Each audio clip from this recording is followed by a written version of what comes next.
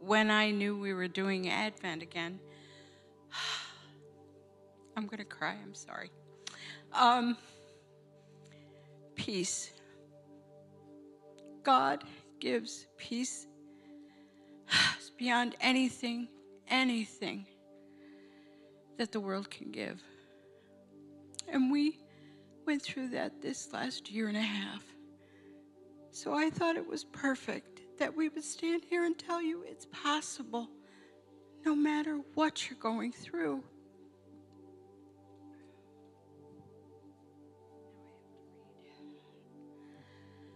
God didn't promise days without pain, laughter without sorrow, or sun without rain. But God did promise strength for the day, comfort for the tears, and a light for the way. And for all who believe in his kingdom of love, he answers their faith with peace from above.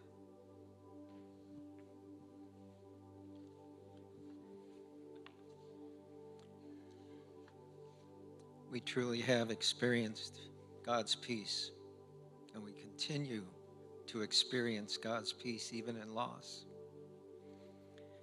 Isaiah 26:3 says, "Thou wilt keep him in perfect peace, whose mind is stayed on thee, because he trusteth in thee."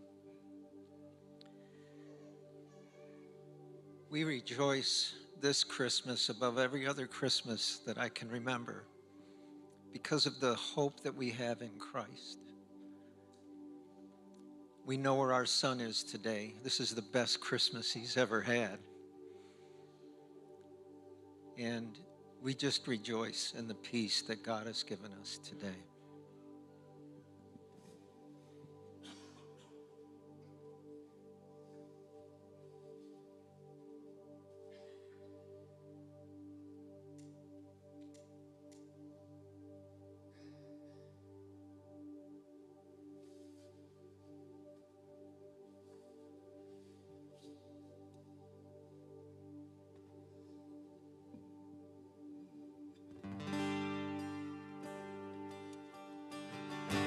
Amen. Would you stand and worship with us?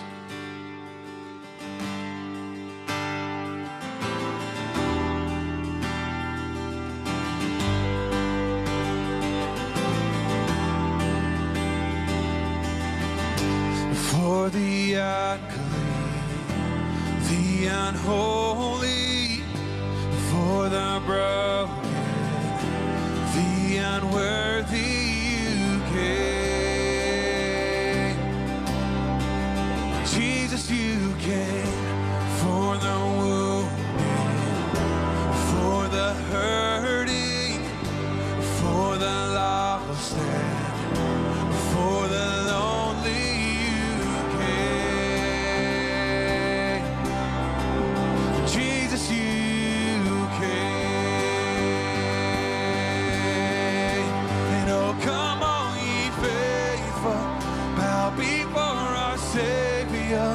Come, let us adore the one who came for us.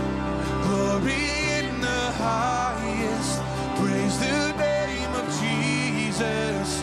Our King is coming.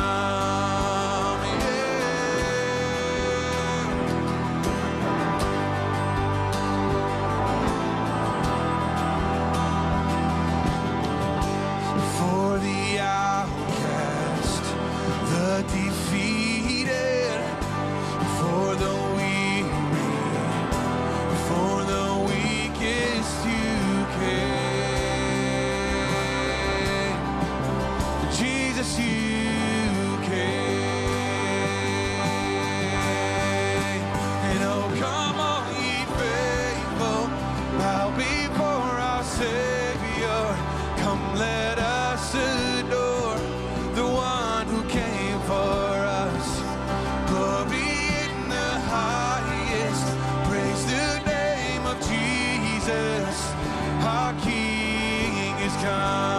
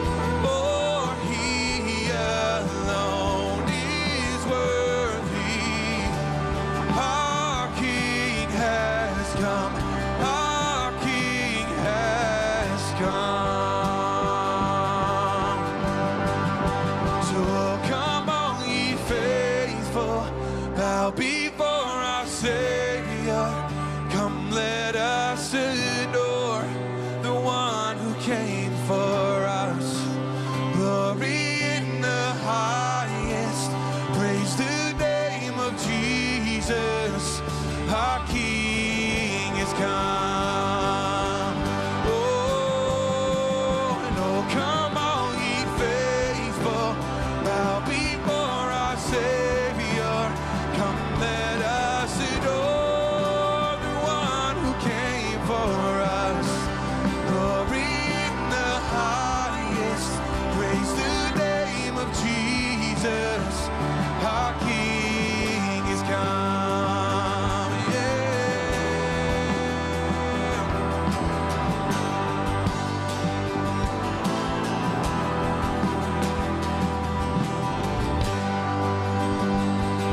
Amen. Hallelujah.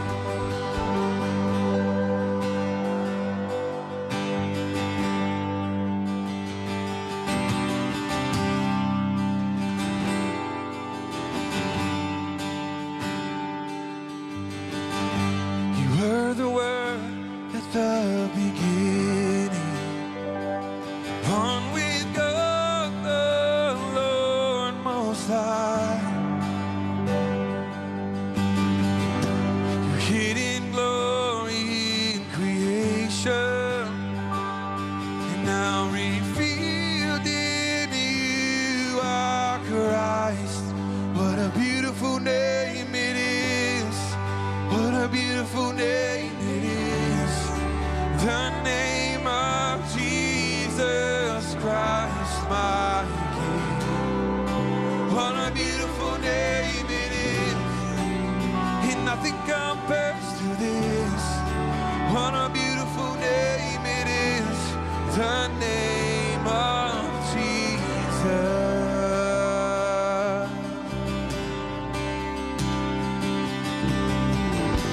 You didn't want heaven without us. So Jesus, you brought heaven down. My sin was great, your love was greater. So what could separate us now? What a wonderful name it is. What a wonderful name it is. The name of Jesus Christ, my King.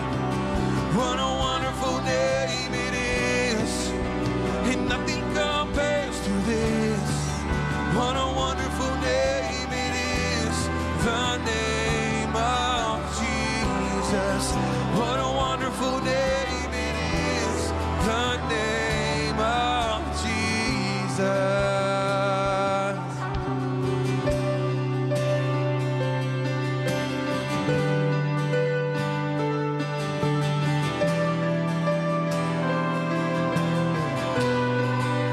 Cause death could not hold you.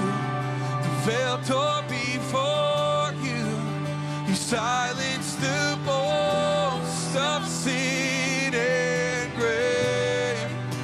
The heavens are roaring the praise of your glory. For you are raised to life again.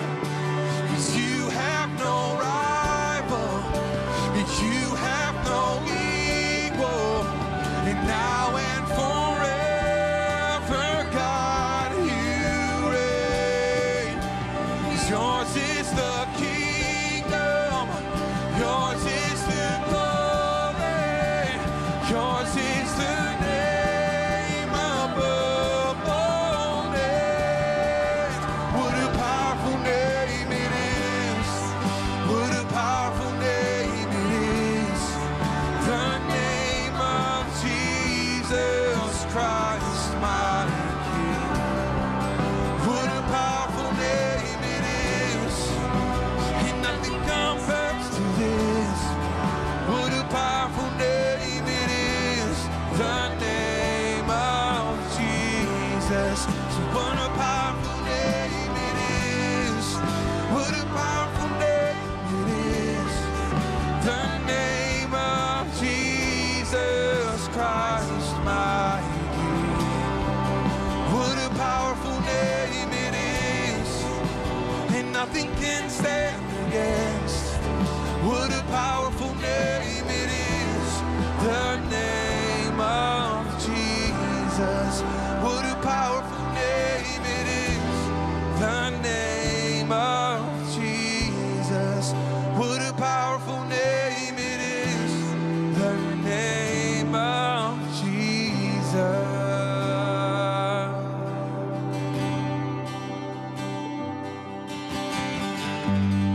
may be seated. Welcome to Owego Nazarene Church this morning. Happy Christmas Eve. We are so glad that you're here worshiping with us today. At this time, I'm going to invite our ushers forward to collect our tithes and offerings. And if you will bow your head with me, we'll say a blessing over our giving today. Lord God, we just thank you for coming to earth, sending your Son as an offering for our sins. We just pray that in this Advent season and as we celebrate your birth tomorrow, that we will just feel your presence. We ask as we give back to you today, you will help our giving just to extend your kingdom in our community here in Owego and beyond. In your name we pray, amen. Just a few reminders. Join us back at 9 o'clock tonight if you want to worship in our candlelight service tonight for Christmas Eve. The next Sunday is New Year's Eve, and we are going to have our 9 a.m. and our 11 a.m. service. And if you are watching online, we will be streaming just the 11 a.m. So we want to make sure that you tune into one of those.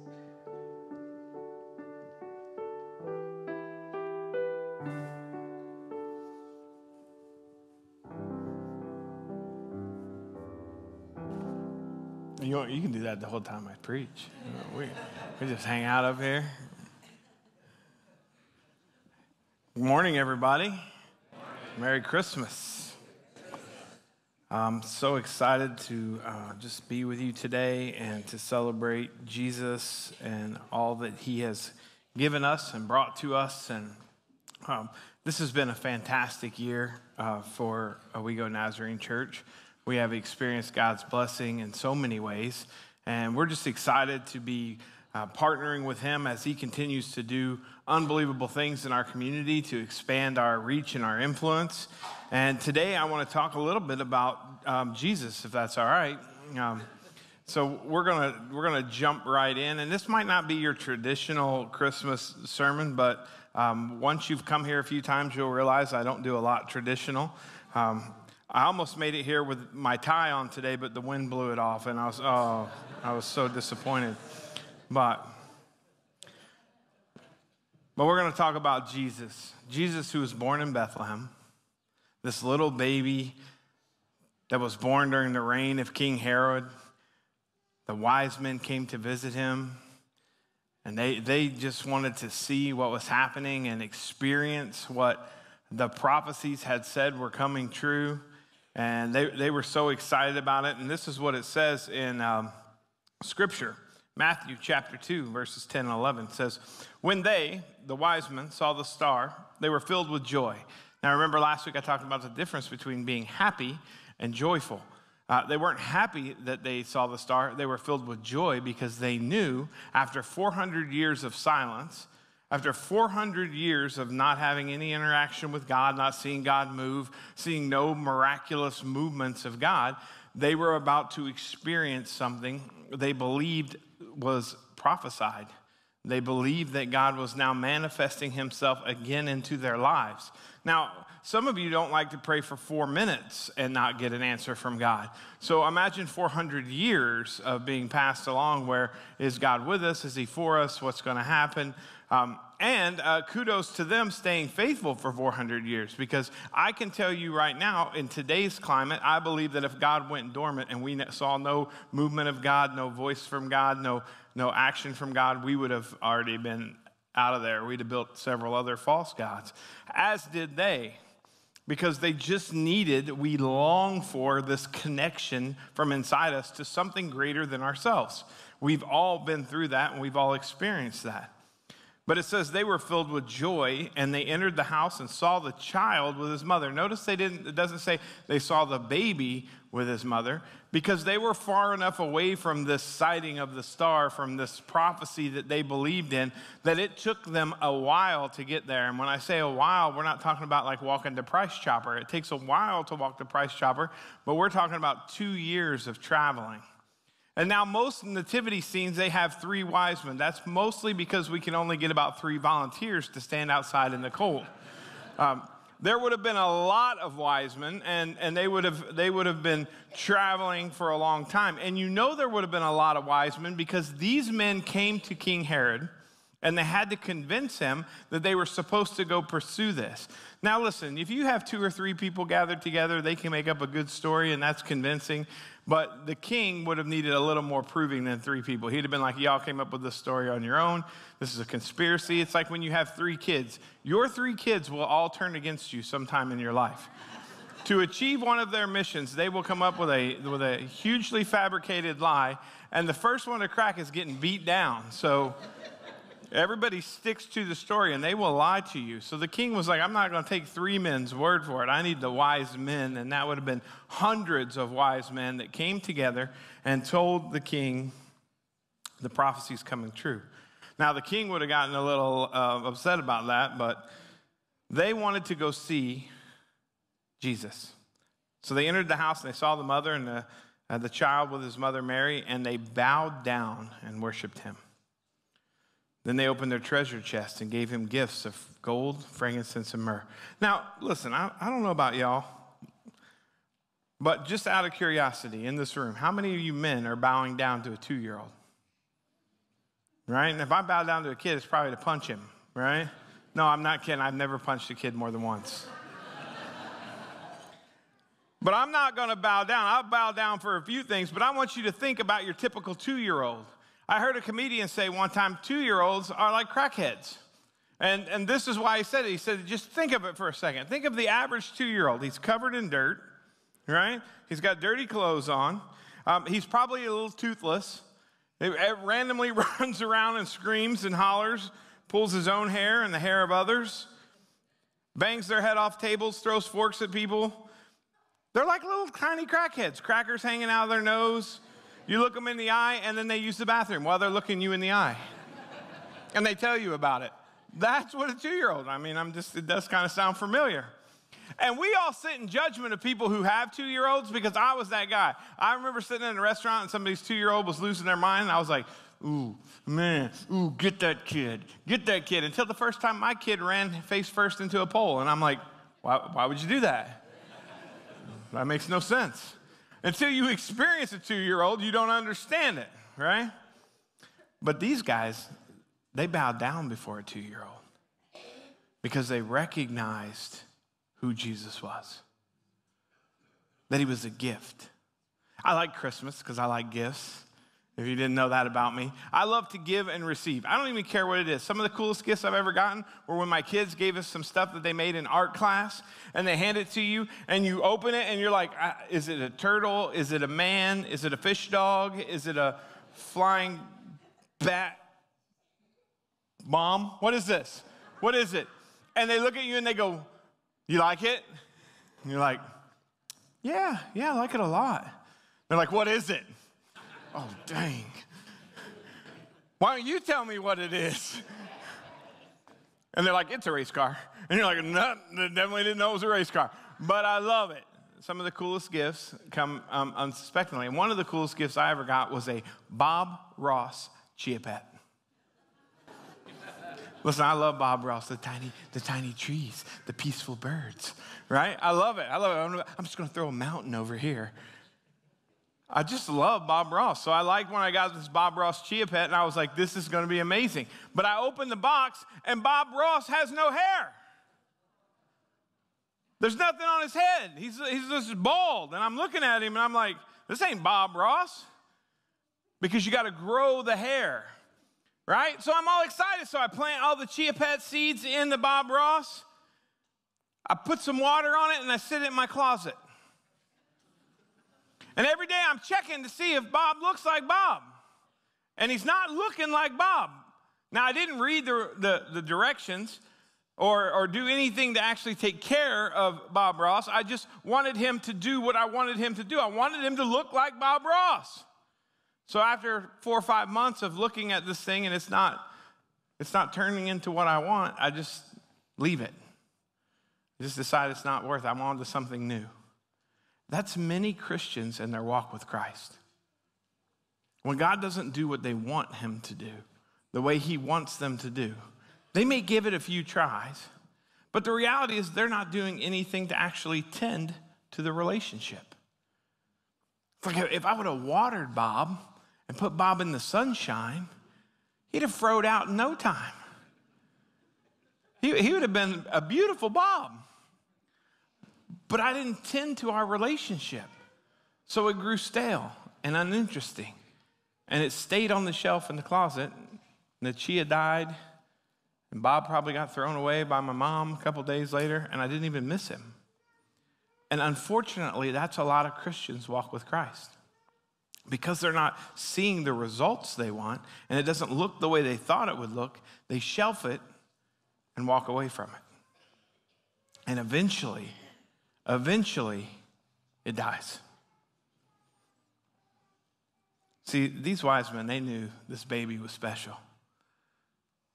They knew he was special because he was fulfilling the prophecy. So they brought him gifts of gold, frankincense, and myrrh. And each one of those gifts was specifically brought for a reason. The frankincense was brought because that was to acknowledge Jesus as the high priest, as he was it, right? That's one of the things that was associated with the high priest, this access to frankincense. It's like you ladies today in lavender, right? Like, you know a woman is into the scents if you walk in and she's got lavender. You're like, I mean, there's whole companies that deal in lavender. That was frankincense. Myrrh was to signify that Jesus was the Lamb of God, that he was the offspring, that he was the coming Messiah, that everything that had been prophesied about him would come true. That's what the myrrh was for. Now the gold, we all know what the gold's about, right? Woo, the bling, the gold. Gold was very scarce back then and mostly only owned and controlled by really rich people. So to bring gold mostly was controlled by the king. That was a sign of being a king, that you had a lot of gold things. So gold was brought because the wise men were acknowledging the authority that Jesus carried as the king. And because he carried this authority, they wanted him to be recognized as a king. Let's play a game, because you're all about half asleep right now. So let's play a game. Let's play Name That King, okay? Simba. There you go. We got it. Gorilla. Yeah, there we go. Hold the pickle, hold the lettuce. Special orders, don't upset us. Burger King, have it your way.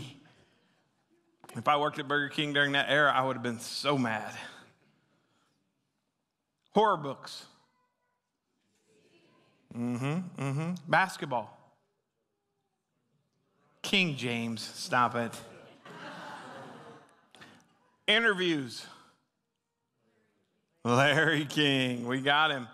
Famous tennis player. Billie Jean King. Blues player. B.B. King. Jazz player. Nat King Cole. Mike Tyson's promoter. Don King, there we go. This was the king that they came to worship. Not some offshoot, not some confused individual, not some thing to make people happy. He was the king. And they came to acknowledge him and bow down to him.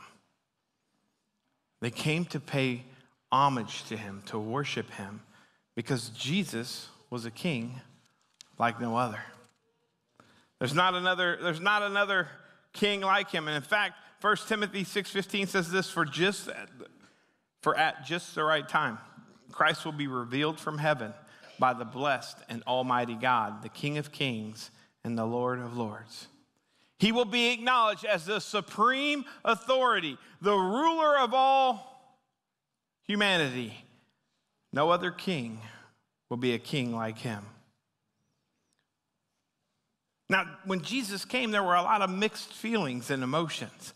And there were three primary responses to Jesus.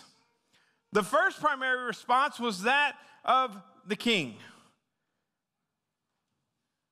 The king didn't want him to be born. He didn't want Jesus. He didn't want to acknowledge him. He actually opposed him. He actually had hatred towards him. He actually wanted to eradicate him. So what he decided he would do was kill every baby that was born in that window that was male. And if he killed all the babies born in that window that were male, he would eventually kill Jesus, and then he wouldn't have to worry about losing his crown or his position of authority. He opposed the idea of Jesus. Now, that might sound so crazy, but actually a lot of people today oppose the idea of Jesus because they associate Jesus with hatred. They associate Jesus with a drug problem. They were drugged to church the first half of their life, and ever since then, they don't want to go again. And they don't want it. They don't want to be told how to live, how to act, how to do. Oh, your fairy tale God, your mythical creation. It was all written to make you feel better. Listen, I was one of those people. I thought that God probably existed in some realm, but the idea of Jesus, no thank you. And if there was a Jesus, nobody could decide what he was really like because the church itself spent more time fighting about the characteristics of Jesus. They were more concerned with people's sexuality than they were with their salvation. And we fought about all the wrong things. And because we were fighting about all the wrong things, there was a lot of us that just said, no thanks, I don't need that. I don't need one more organization telling me what I can and can't do with my life. And that's what I believe church was about. I believe the church was there to control me. Now that I've gotten older, I know that's the government. No, I'm just kidding. I'm kidding. The FBI will be at my house later. The Jews couldn't believe that this would be Jesus. Because, come on, you're seriously going to tell me this baby that's born is going to be the answer? This little baby is going to be the answer? And they didn't want to think about Jesus in the terms of being born out in the manger, out in the wilderness. Listen, the Jews were like the upper middle class people or the high class people. They did not want to have dirty hands. Remember, that was a big deal for them. Ain't none of them out there working at that time. They wanted to have others do the work. The Pharisees weren't out in the fields plowing in the morning and at service at night.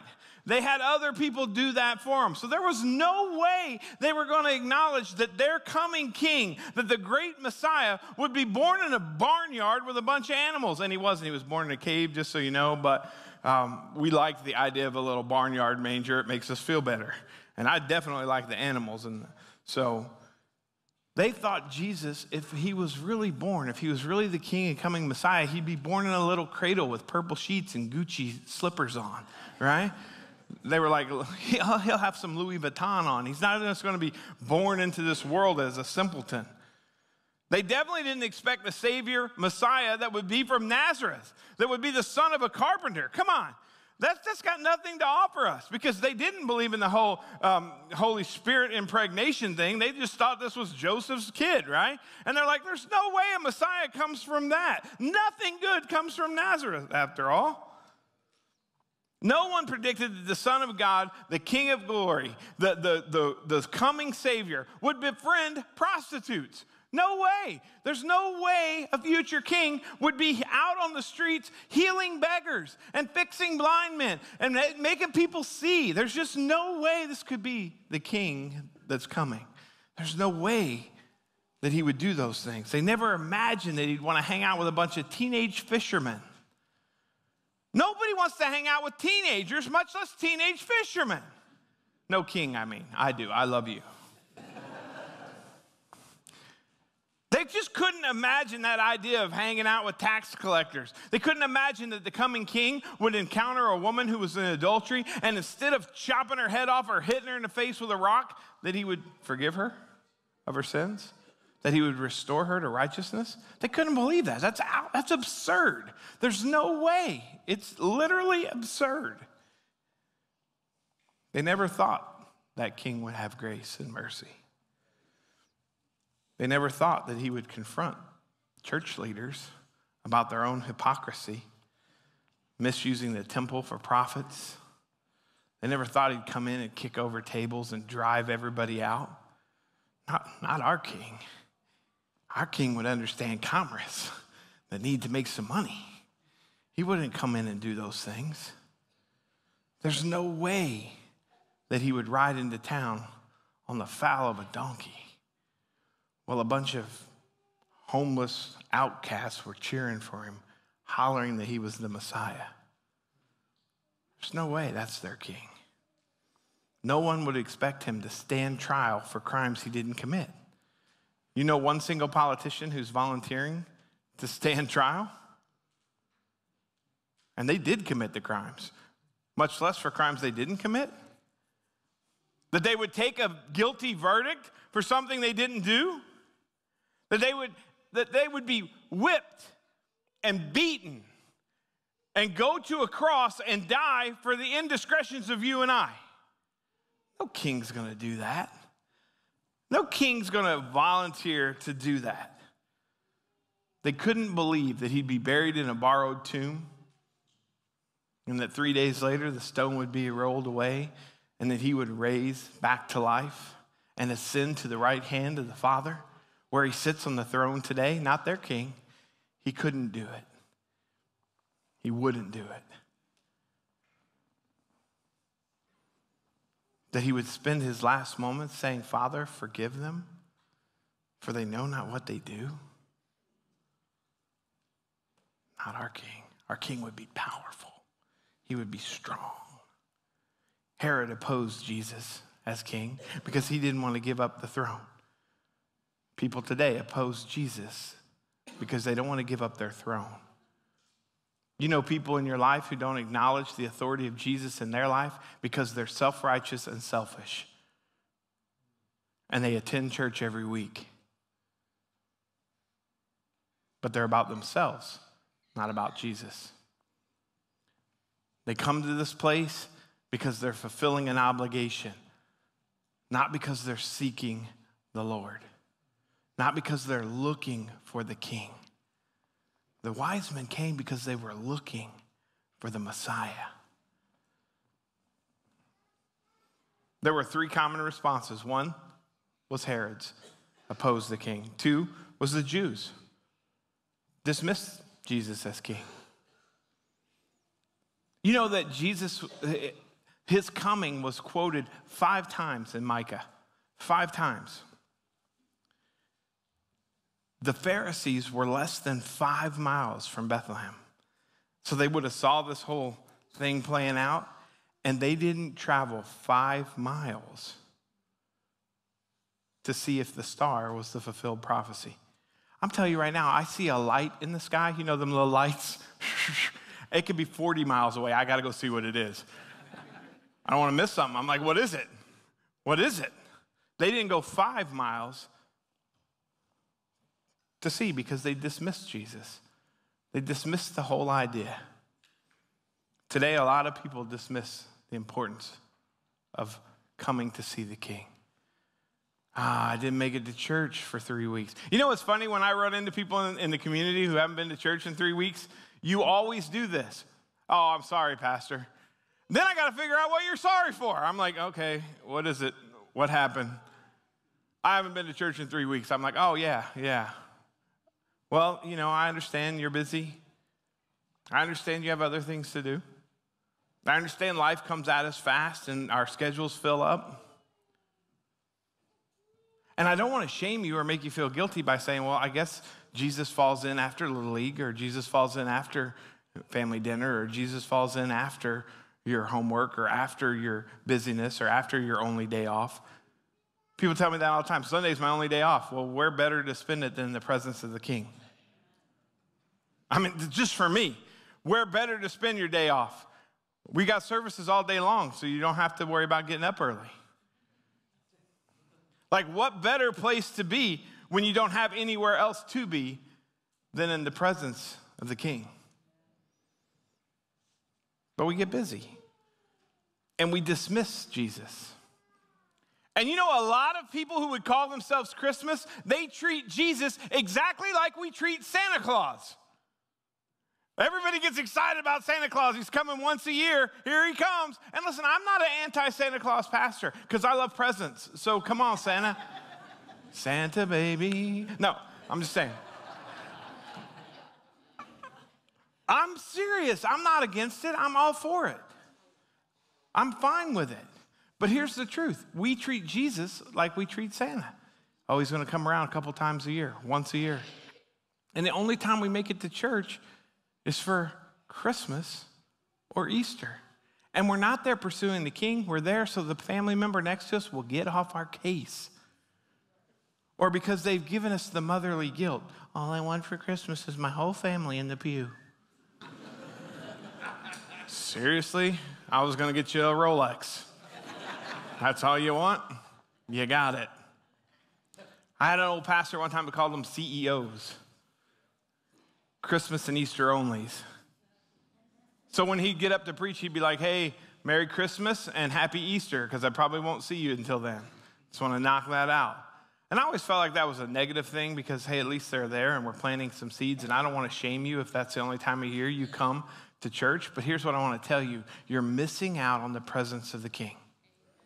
You're missing out on the blessing of Christ being in your life 365 days a year. Listen, I get it. I dismissed Jesus for a long time because the whole idea of church had turned me off to him. Because every picture I saw of Jesus was this pale, white, golden, flowy hair guy carrying around a lamb and blowing kisses to babies. He was so soft. I'm like, dude, eat that lamb. Like, come on, man up. Everything I saw about Jesus was so feminine. His robe like flowed. It was like a Fabio commercial. I was like, what am I watching right now? I want no part of this. Punch that dude. When I heard the Bible stories, you hit me with that whip, we're going to fight, right? Like, I wanted a manlier Jesus. I'm not bowing down to no 2-year-old. I'm not getting on my knee for anybody else until I started to realize who God was.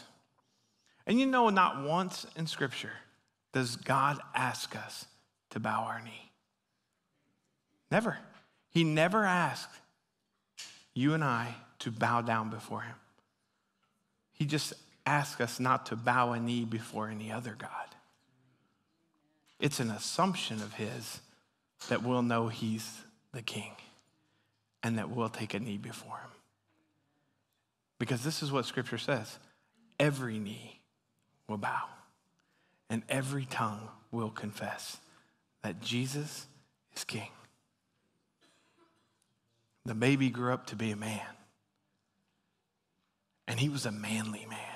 You know when I started to love Jesus? When he flipped the tables over. I was like, yeah, boy, get in there. When it says he grabbed a whip and started lashing the animals and clearing the place, I was like, yeah, get him, Jesus. When the Bible talks about him coming back and parting the sky and fire and balls flaming down and the big sword that's a tongue, I was like, yes, that's my Jesus, manly. Not that soft powder puff Jesus. And then I started to understand that what Jesus was doing was manly. Because it takes a man to show compassion to somebody else when they wrong you.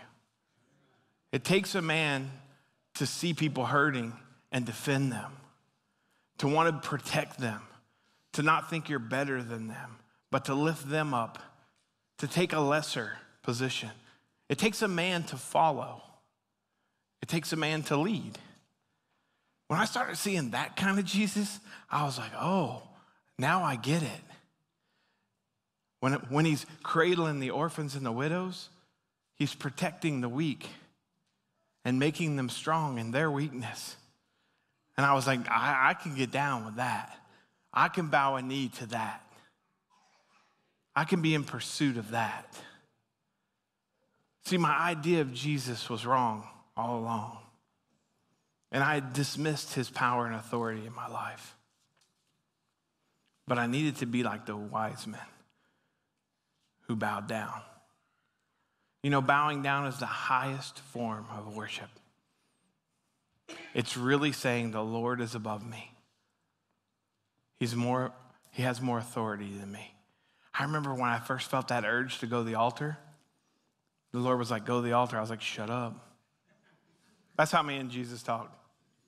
He usually wins the battle. It's like my wife. But I didn't want to go because that to me was unmanly. Like the idea of going down front was not manly. And I worked really hard for like 3 straight sermons to sit in the back and cry like a man. I'm hyperventilating back there. Sucking it up. I was the guy that every time it got heavy, I went to the bathroom. Gotta pee. I didn't need to pee. I just couldn't take the weight of my own sin pressing down on me. And the idea of it going somewhere freaked me out. So I'd go to the bathroom. So don't think you're fooling me when you get up in the heavy moments. Because this is what I do in my mind. I go, get him, Jesus. I put that voodoo on you. Get him, Jesus. That's what happened. I was sitting in church and I started to feel unmanly because I was having emotions. I was going to respond in a way that I couldn't control. Listen, when I came to know Christ and really know him and follow him, for the first month and a half, this is how I talk to people. Hey, I'm Jay. I'm Jay. Nice to meet you. I get up and talk about my kids, my precious little demons. I would talk about how much they meant to me. I talk about how my wife let me back into our marriage when I didn't deserve to be in it because of the things I'd done. And when I started to realize I hadn't done them to her, I'd done them to God, that she was suffering from the sins I chose. When I realized that I was playing games with God, that I used him, I'd come and go as I pleased, in and out of this relationship. Oh, God's got me. He'll take care of me. We have an understanding. When I realized that my life was about more than me, I hated that moment. I'm going to tell you, I didn't run to the altar in joy. I slept to the altar in fear that everybody behind me was talking about me. I was going to get up and see who was looking at. Who's looking at me? I did not want to go. But everything else I'd tried in life had failed. And I came to God this way. Lord, if you can use an idiot like me for anything in the kingdom, go ahead and try it. I was daring that dude. I'll go all in if you think you can actually do something. Very scriptural. Lord, if you can heal me. If. That's what God was saying to me. If I can heal you. Wait till I heal you. But I had to get to that point of surrender. I had to get to that point of bowing down before Jesus. What about you? What's your response? Do you oppose him? Do you dismiss him? Or are you willing to bow down and worship him? Are you pursuing him? Christianity is not about rules. It's not a system.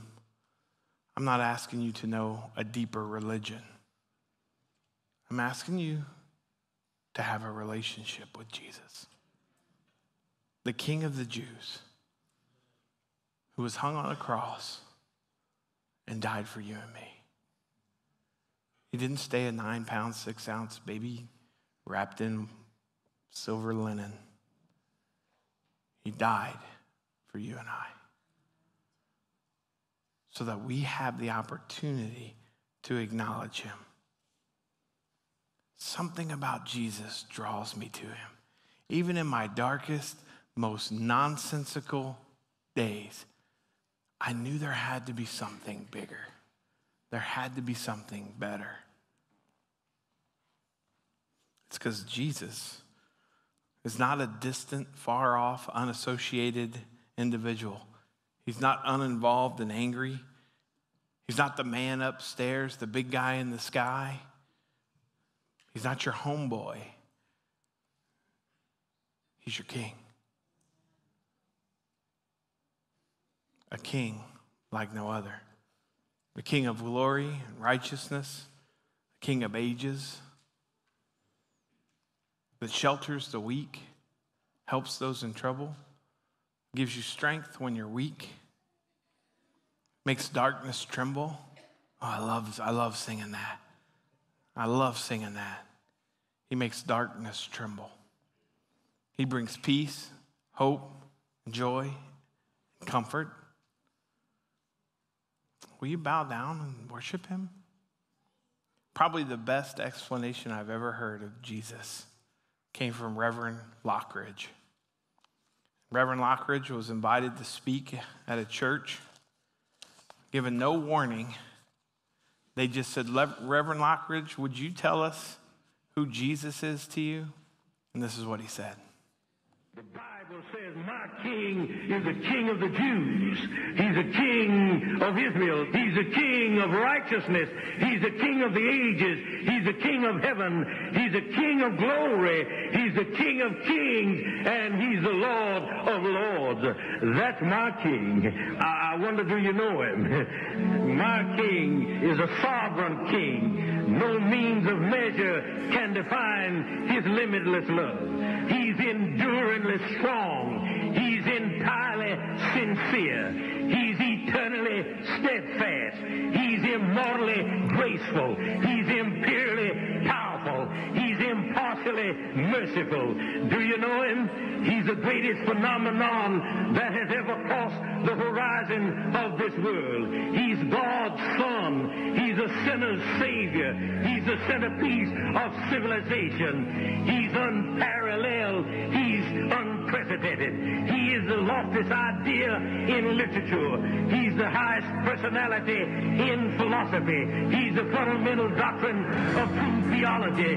He's the only one qualified to be an all-sufficient Savior. I wonder if you know him today. He supplies strength for the weak. He's available for the tempted and the tried. He sympathizes and he saves. He strengthens and sustains. He guards and he guides. He heals the sick. He cleanses the lepers. He forgives sinners. He discharges debtors. He delivers the captive. He defends the feeble. He blesses the young. He serves the unfortunate. He regards the aged. He rewards the diligent. And he beautifies the meek. I wonder if you know him. He's the key to knowledge. He's the wellspring of wisdom. He's the doorway of deliverance. He's the pathway of peace. He's the roadway of righteousness. He's the highway of holiness. He's the gateway of glory. Do you know him? Well, his life is matchless. His goodness is limitless. His mercy is everlasting. His love never changes. His word is enough. His grace is sufficient. His reign is righteous. And his yoke is easy. And his burden is light. I wish I could describe him to you. He's indescribable. He's incomprehensible. He's invincible. He's irresistible. Well, you can't get him out of your mind. You can't get him off of your hand. You can't outlive him, and you can't live without him. Well, the Pharisees couldn't stand him, but they found out they couldn't stop him. Pilate couldn't find any fault in him. Herod couldn't kill him. Death couldn't handle him, and the grave couldn't hold him. Yeah! That's my king. That's my king.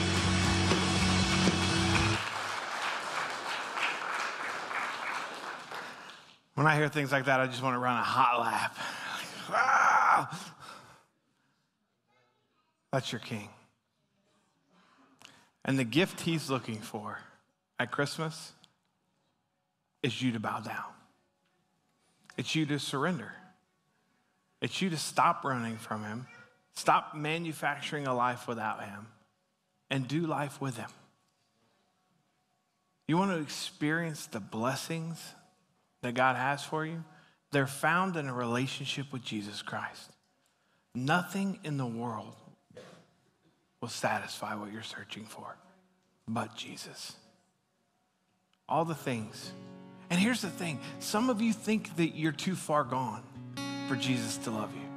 You think the things you've done in the past are so heinous, so wrong, that God can't have space for you.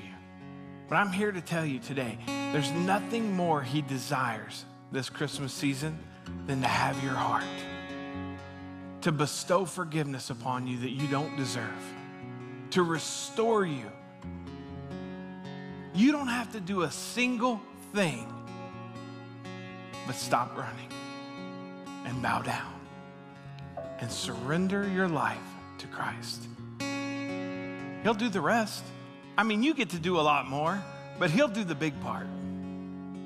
He'll remove your sin as far as the east is from the west. He'll see you as new, made new in his eyes, as holy and righteous and worthy. He is the King of Kings, and he died for you and me. And some of you need to stop. You need to stop living on the edge of a relationship with him and really get to know him. Do you know him as your Savior and King?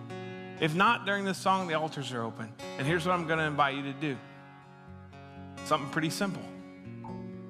Take your place in the kingdom below him. You're not his equal. He's your king. Be willing to serve him and watch what he does for you. If your life doesn't change, I give you a money-back guarantee. He wants to change your heart. He wants to change your life. But you got to stop running from the King.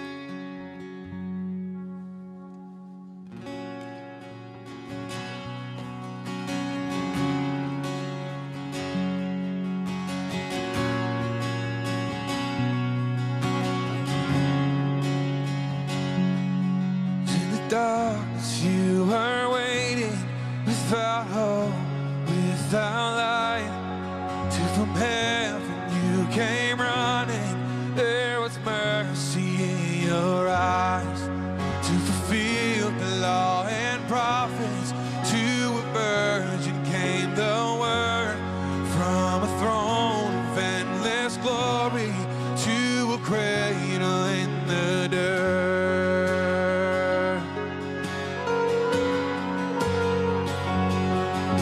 So praise the Father, praise the Son, praise the Spirit, three in one. God of glory, majesty,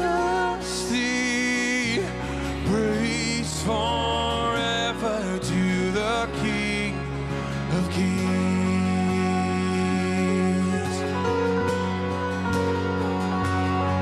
To reveal the kingdom coming and to reconcile the lost, to redeem the whole creation.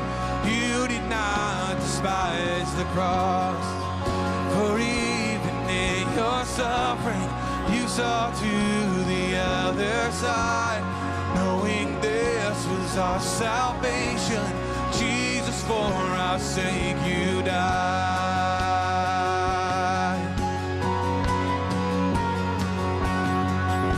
So praise the Father, praise the Son, praise the Spirit, three in one. God of glory, majesty, praise forever to the King of Kings.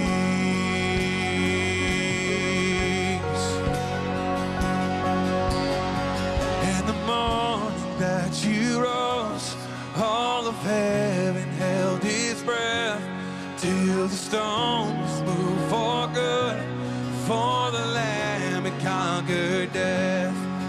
And the dead rose from their tombs, and the angels stood in awe, for the souls of all who come to the Father are restored.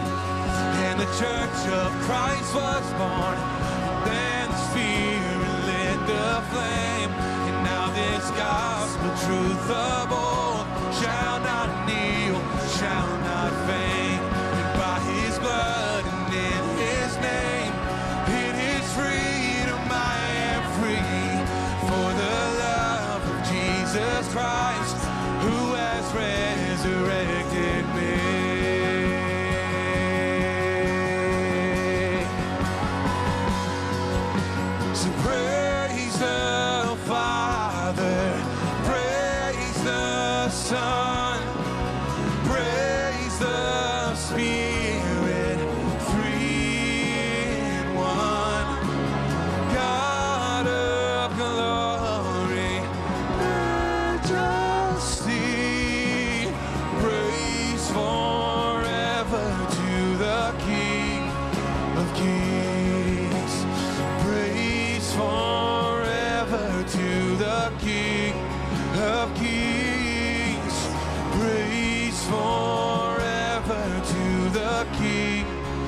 of Kings.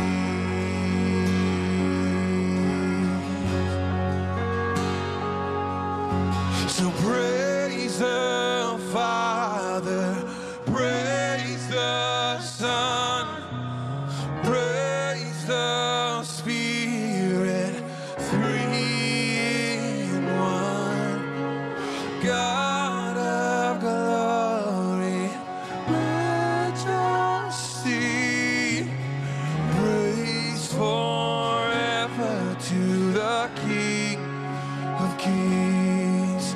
Oh, praise forever to the King of Kings. Praise forever to the King of Kings.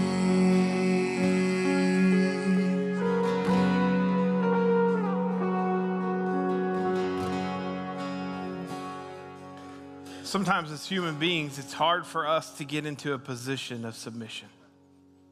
It's hard for us to say, I don't have all the answers. It's hard for us to say I'm dependent on something bigger than me. But in our weakness is where we find the strength of the Lord. It's in our vulnerable, broken, challenging times that we lean not on our own strength or understanding, but on that of the Lord to lift us and build us and encourage us, to bring joy and peace and light, hope into our lives. Because without it, man, it's a dark place. We're getting ready to sing Silent Night. And one of the coolest stories about Silent Night comes from the U.S. and Germany fighting each other, battling it out, and calling a ceasefire one night because of the words of this song that even in other countries, in other languages, brings peace and hope and restoration. I want so badly for some of you to experience peace and hope and restoration in your life. And it's found in Jesus. So I want you to think deeply about that as we sing this song. We're going to light the last candle first. The candle that signifies Jesus as our King. And then we're going to spread the flame across this room. And we're going to hang on to the hope that's found in the light of Christ and the joy and peace that accompany it.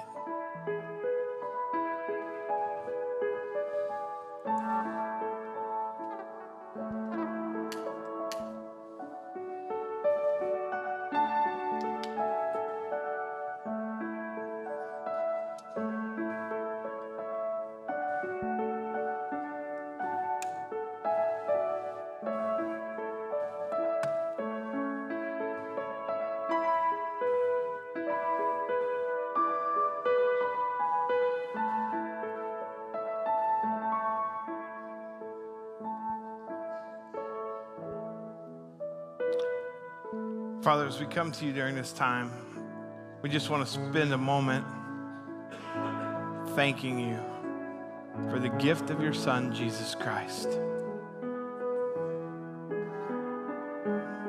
Lord, we have so many things that we prioritize in our life that oftentimes we fail to prioritize our relationship with Jesus. Would you help us focus our lives on him?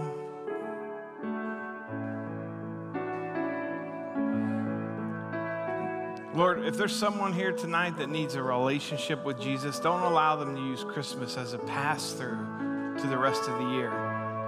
Hold them here for a moment and let them experience the mercy and goodness of the risen Savior. They're not here by accident today. They may have came to make someone else happy, but the reality is they're here so that you can transform their life, so that you can have a lasting effect on the relationship with them. Would we reflect tonight on your goodness and your mercy and your grace. In Jesus' name we pray. Amen.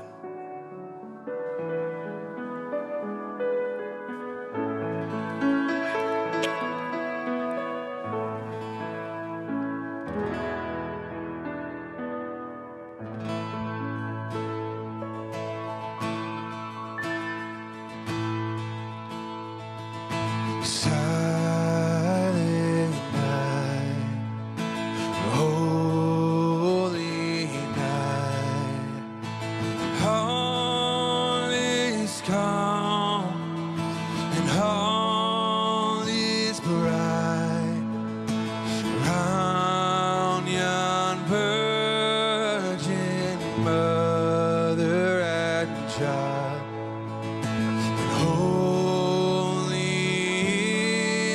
so tender and mild, sleep in heavenly peace,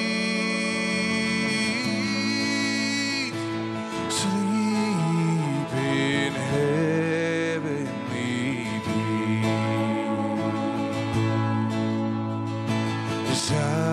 Silent night, holy night, Son of God, love's pure light, radiant peace from thy holy face, with the dawn of redeeming grace. Jesus, Lord, at thy birth.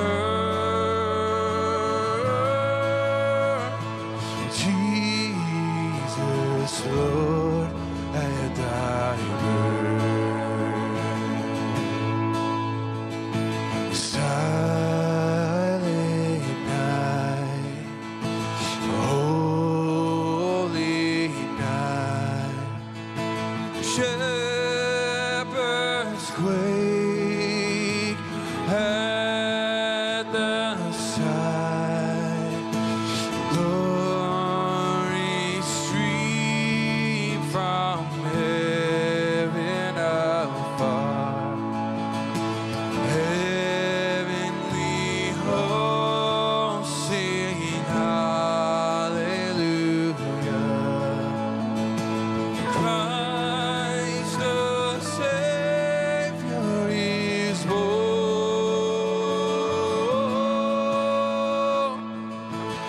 Christ the Savior is born.